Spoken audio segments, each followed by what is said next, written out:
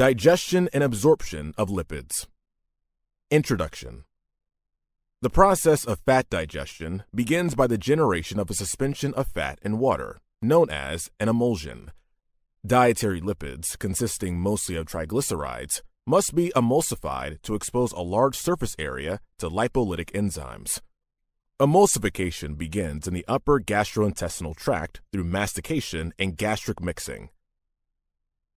Fat hydrolysis begins by the actions of lingual lipase, which is secreted from von Ebner's glands near the circumvallate papillae, and gastric lipase, which is secreted by gastric sheath cells of the fundic mucosa in the stomach.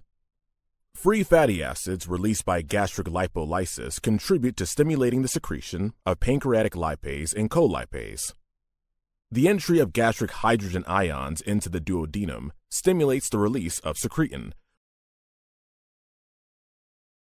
which enhances pancreatic bicarbonate secretion.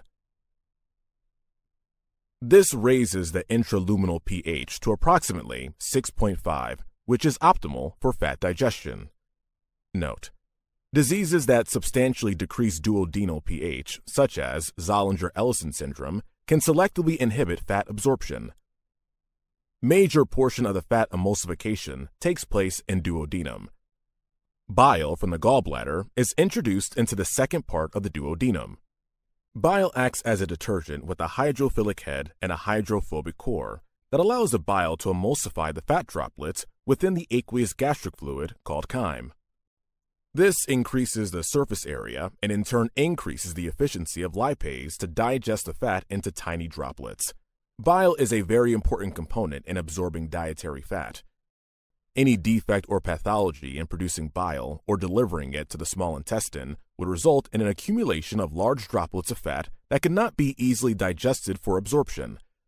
Therefore, a patient might present with fatty stool and deficiency of the fat-soluble vitamins A, D, E, and K. Pancreatic lipase and colipase are responsible for most of the lipid hydrolysis. Dietary and biliary phospholipids and cholesterol are further hydrolyzed by the action of phospholipase A2 and pancreatic cholesterol esterase. The resulting mixture is a complex soup of lipolytic products. These products, along with other lipids and fat-soluble vitamins, are mixed with bile salts, forming small aggregates known as micelles, or larger aggregates known as liposomes. This is called the bulking phase, which happens in the lumen of the small intestine before absorption occurs. Absorption. Most of the dietary lipids are absorbed in the proximal two-thirds of the jejunum. Absorption is influenced by various factors, such as types of dietary lipids consumed and the presence of other ingested nutrients. In normal children and adults, more than 94% of dietary fat is absorbed, although healthy neonates may absorb as little as 85%. Absorption of fats and lipids can occur in two modes: simple diffusion or carrier-mediated transport. Simple diffusion.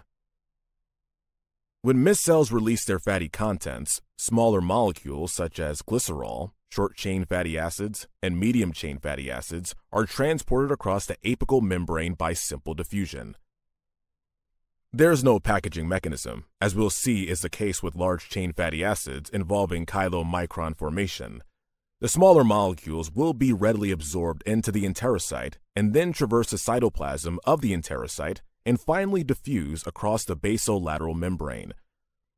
Once in the interstitial space, they are rapidly pulled into the nearby blood capillaries and released to the hepatic portal vein to become part of the portal circulation. It then enters the general circulation and binds to albumin. Carrier-mediated transport. In the protein-dependent mechanism, multiple carrier proteins trigger engulfment of the micelle. Two such carrier proteins are the fatty acid transport protein 4 and caveolin 1. This is the main method for transporting long-chain fatty acids and involves the formation of chylomicrons, which are composed of triacylglycerols, phospholipids, and cholesterol esters. Once inside the enterocyte, the goal is to form a chylomicron that will be passed into the lymph. Once long-chain fatty acids are in the enterocytes, they're taken up by the chylomicrons in the smooth endoplasmic reticulum encoded in apolipoproteins B48 that were made in the rough endoplasmic reticulum. These chylomicrons move to the Golgi apparatus to have a carbohydrate added to the protein shell before budding off and entering the interstitial space after fusing with the basolateral membrane.